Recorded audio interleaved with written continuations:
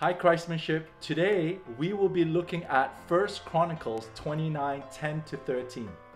Therefore David blessed the Lord in the presence of all the assembly. And David said, Blessed are you, O Lord, the God of Israel, our Father, forever and ever.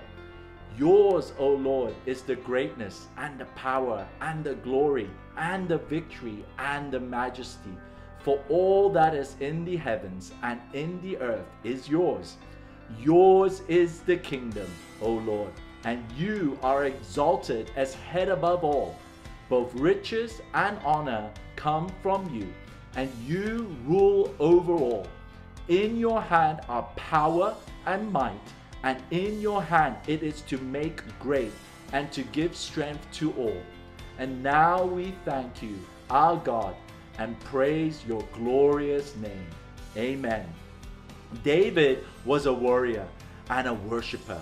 He also knew exactly what kingship and ruling his kingdom meant as a king himself. This prayer by David to the assembly in 1 Chronicle 29 was giving thanks to the offering to build the Lord's temple through his son Solomon, and as a reflection of who God is, as he looks back at how the Lord was so glorious in this latter stage of his life. He worshiped the Lord with all his passion. He knew who is the ultimate king. He knew not only the Lord of Israel is head above all, but also to be revered and honored by everyone, because he is all-powerful, glorious, and majestic, and rules all heaven and on earth. David worshiped the only powerful God. He blessed his name and honored him greatly. Yours is the kingdom, O Lord. Who is your king, and how powerful is the kingdom that you choose to be part of? A king is always determined by how powerful is his kingdom. It goes hand in hand. You cannot be a king if you don't have someone to rule or people to protect, and you cannot have a kingdom or rules and people without a king. In a nutshell, there are only two distinctive kingdoms that we can choose to serve and worship. The kingdom of the world, ruled by Satan and people being puppets of its rules, or kingdom of God, ruled by King Jesus and people being children in his presence.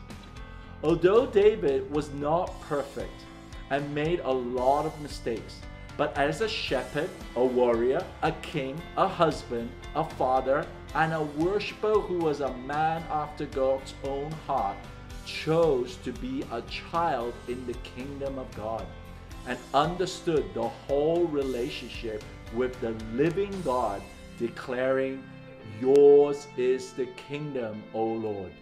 See, the journey of life is not easy, but when we choose who is our Lord and King in our lives and empowered of his inheritance as children in his powerful kingdom to be established daily in our lives, it seems we have hope and comfort to walk and rise again to finish the journey of life in victory.